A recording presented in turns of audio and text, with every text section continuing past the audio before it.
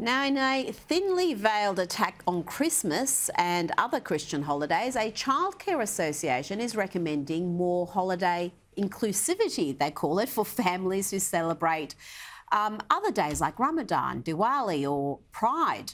The left makes this argument at Christmas every year, but why can't we just be inclusive of Christians as well, John? I mean, I can tell you, as a non-Christian migrant, I have never heard a migrant complain about Christmas or being felt left out of Christmas celebration. It seems to be self-loathing Australians who want to be offended on behalf of the migrant community. It's self-loathing Christian Australians, Rita. I have never, ever spoken to anyone who celebrates Ramadan, who celebrates Diwali, who would have the slightest objection to the notion of Christmas, to the notion of Christmas trees, to saying Merry Christmas.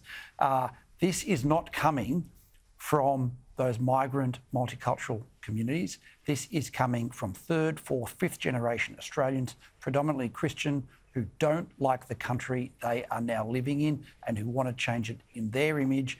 And in the name of diversity, it's exactly as Tina said earlier, it is a little bit of the erosion of the things that keep us together and unite us. Oh, and you know what, Tina?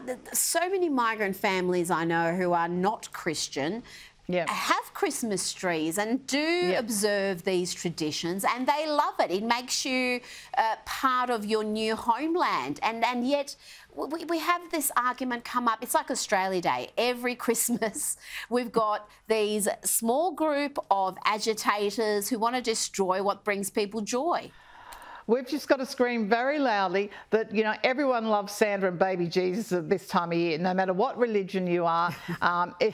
It's a time to celebrate, and we're very respectful of Ramadan, of Jewish holidays, of every religion. I think the least you can do is rejoice in our celebration of Christianity at this time of year. We don't ask for much, Rita, so, you know, let's hope this continues.